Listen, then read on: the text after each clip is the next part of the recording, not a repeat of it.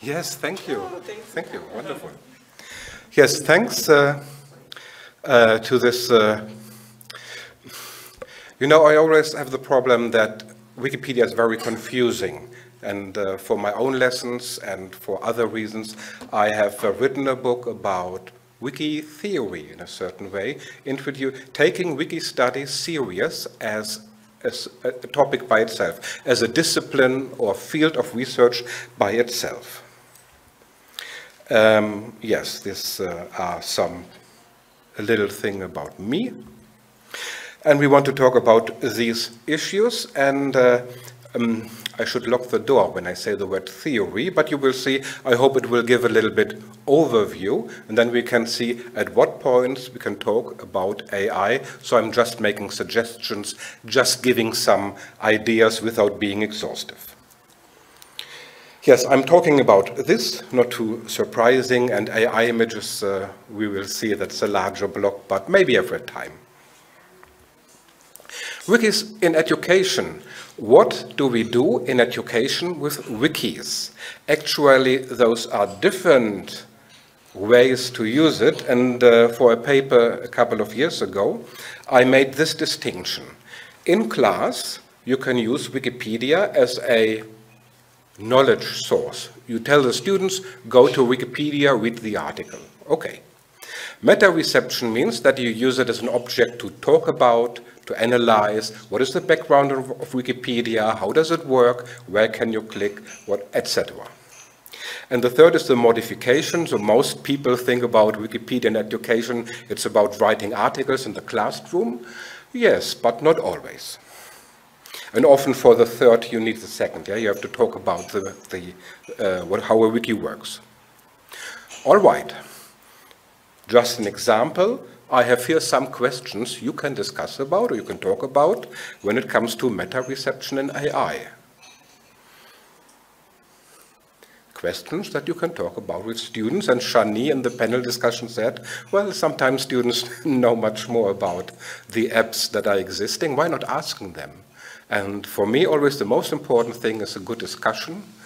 And if Wikipedia becomes richer for a couple of dozens of articles, okay, it's nice. But the real important thing is talking to the students, have a good discussion. Wiki elements. So for my book, I made a wiki model to identify the relevant elements. And if I think about wikis, I analyze them. Maybe I compare one Wikipedia language version to another language version. Then I ask myself, did I think about all of the elements? And you see, I like colorful charts. I didn't study art, but and you see the contributor is a very important person, and some parts relate to the wiki itself, but also outside elements can be extremely important to a wiki. Don't worry, I'm not walking through with you through all of this, but to give you examples. Some questions, and I let you read yourself and pause my talking.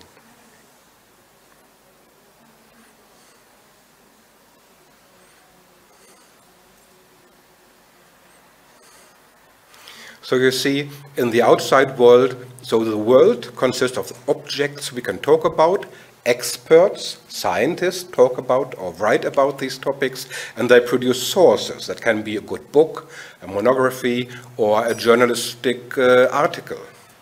And we use it as contributors for Wikipedia, etc. Yes, and it can be that we in Wikipedia, I'm a neutral scientist, but we in Wikipedia, we decide we have certain ideas about what is a reliable source, and if a newspaper starts using too much AI for saving money, it's no longer reliable. But your students come to class and they want to use that, and they don't understand why we make a fuss about it. So if you talk about AI and Wikipedia, think also about the sources. Or collaboration.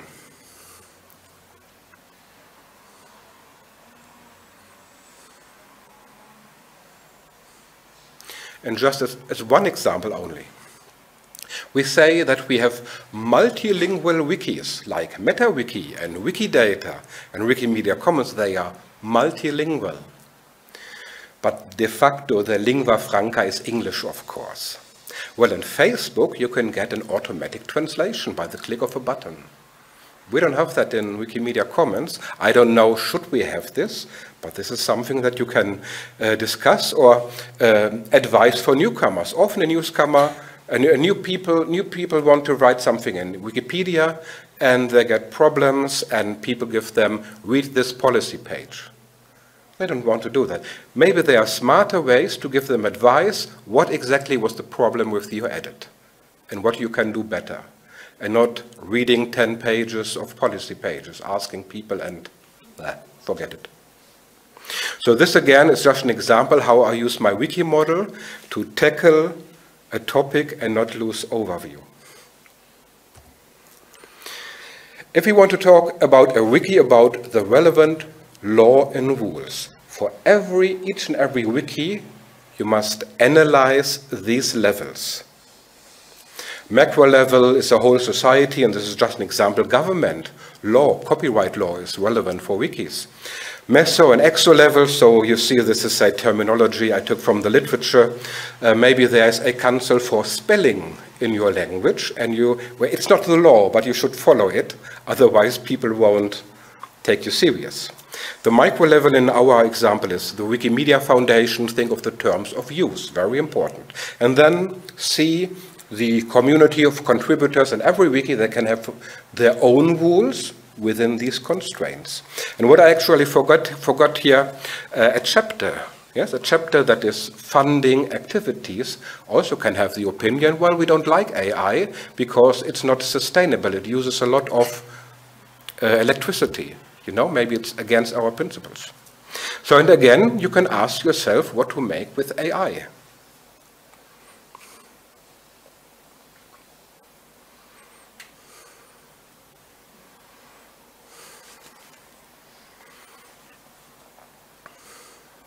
And again, this is a tool not to overlook where you have to look when you, well, the terms of use. Many researchers who have no Wikipedia experience, they wouldn't think about what kind of rules the foundation could have. Writing process. I'm going to talk to you partially about a PhD thesis of Kerstin Kallas, who analyzed German Wikipedia and the writing processes. And she is analyzing something that many Wikipedians and other people, they do in their head, and they do not consciously distinguish between different processes and phases of writing. You know, we do it intuitively. But I have here an overview, what she's telling about, and I just summarize. So on the left, it's about why would you start an article? What is your motive for that? The planning and structuring, the actual writing, but also copy editing. You can do it individually on Microsoft Word and then put it into the wiki. Or maybe you want to discuss with others on the talk page, we should write this article. Can we talk about how to structure it? And it actually never happens. People don't discuss it. And copy editing, and yes, and then on the right there's a recursive practice. You evaluate it, you look at it, and then you go back to the writing and the copy editing. So yes, and what she means by controversial and destructive negotiation, you all know by yourself. But I simplified this for this purpose here. Yes, starting an article, planning, structuring, text generation, reception, and you have a recursive practice. You go back to an earlier phase, and in a wiki, maybe you do it all the time. We say that wiki content is dynamic. Yes? And then the co-contributors, the other people, the other annoying people on the wiki, they can interfere at every phase again and again. And again, you can ask yourself, so this was made to analyze collaborative writing, but you can also ask yourself, where is AI coming in? And these are just two examples. I'm sure if you think about it, you can think of other examples where AI can come in. And well, we have time for discussions, or we have time for AI images. It's your choice. Is it Midjourney? Well, I always do stable diffusion because I'm a cheap guy. I don't want to spend money for. But the results, what Neta does with Midjourney is much better, yes. Okay, AI images. So I'm a historian, I'm not much about theory, but there's this Flusser guy, he had a whole theory and I'm just summarizing it. I don't have to repeat it here, but there are two different things. An image can be made traditionally by humans, or it is technical or automatic. And to give you an example, there are images you make with human imagination, so the human brain is coming in, it's going via the brain, and yes, it's stable diffusion. And the other thing is so-called automatic. It's an automatic light goes into your camera on the sensor, you know. That's a technical image. Photography is a technical image. But, you know these paper silhouettes, these paper cutouts, the portraits, 18th century, 19th century, very popular? Is that imagination? Or is it automatics? Who of you thinks, oh, that's imagination? It's your human brain you use for that. And who of you, one or two, who thinks it's automatics? You do it in an automatic way. Ah, okay, so you're reluctant, you're not quite certain, and you're totally right if you're not certain, because you can do it either way. You have real artists who look at the person, please your profile, and then they cut it instantly, and other people, they put you in front of a wall, and then they have a light and shadow and a paper, and they draw it with the pencil, and then later they cut it out. Yes, actually it can be both. And we will have, when AI is used for Wikipedia, all the time we will think, do I have to mention that I used AI? What tools did I use? Well, did you use it as a tool, like spelling check? You don't mention it. Or do you use it for more than that? And we will have a lot of discussions in the future. What do you have to declare and what you don't have to declare? And this, now, Mozart, the famous Austrian composer, Austrian. So we have these images, which one to use? I don't know, I didn't know the guy, and we need an art historian. Art historians are great. They could tell us that contemporaries said, well, this image was made in his lifetime by a professional portraitist, so this may be better than the other one that was made when he was dead for 100 years. So maybe, okay. So which one of the Mozart, do I need an expert to tell me? Oh, the series called Black Mirror. There was an episode that you could repeat a human being. So probably did like this. Okay. I didn't see Black Mirror. That would be at the end of the day. It would be the question: which one to do? And if we reconstruct a Mozart image in a video, I don't know. Then who is deciding which one to take? And therefore, I go back to my book, From the World to the Wiki. What happens from the world to the wiki? On the left side, you see the world to be described. Then the level of primary sources, secondary, and Wikipedia is a kind of tertiary source. You know the terminology. And yes, Wikipedia is at the end of that, you know, and we want reliable sources. And somewhere there must be an expert, a journalist, a scholar, writing a book, etc. You know this. So the thing is now, when I upload an image to Wikimedia Commons, yes, what does it mean? It means I take the image, I go to that village, I take the image, and then I upload it to Wikimedia Commons, and I say in the metadata, this is this windmill, registration number, this monument, and this village, etc. Can I say that? Am I the expert on that? Where's the expert coming in? You see, there are cases that we absolutely accepted that the contributor is her own expert. And we don't always accept it, but sometimes, you know. So where does the expert come in? And now I ask you this.